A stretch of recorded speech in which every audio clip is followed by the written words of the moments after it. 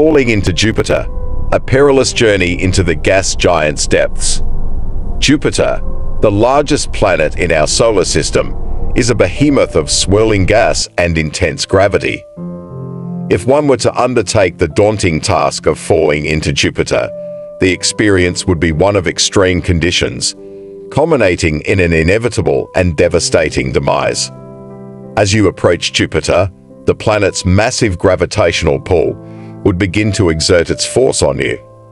Unlike Earth, where gravity is relatively mild, Jupiter's gravity is about 24.79 meters per second squared, or roughly 2.5 times that of Earth.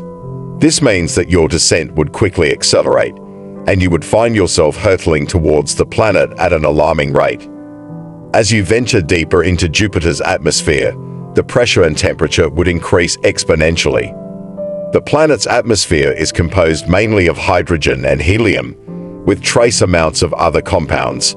The atmosphere becomes denser and denser the deeper you go, which would result in higher and higher air resistance, further increasing your descent speed. Around the altitude where a commercial airplane would fly on Earth, the atmospheric pressure on Jupiter is already many times greater than that at sea level on our planet.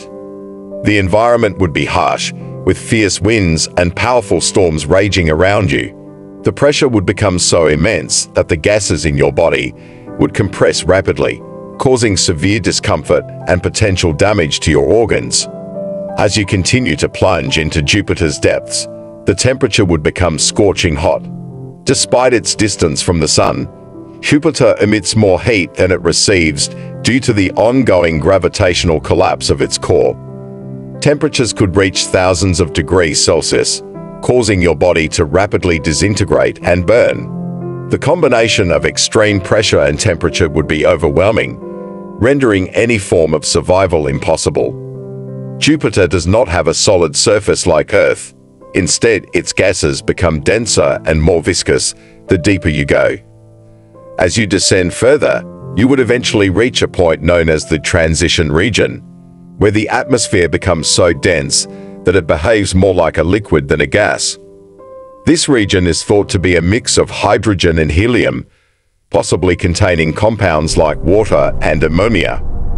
However, even before reaching this transition region, the pressure and temperature would have already exceeded what the human body can withstand. Your body would have been crushed and torn apart by the intense forces. No protective suit or technology could shield you from the brutal conditions that prevail within Jupiter. In the unlikely scenario that some form of advanced spacecraft were capable of descending into Jupiter's atmosphere, it would need to be equipped with state-of-the-art technology to withstand the extreme conditions.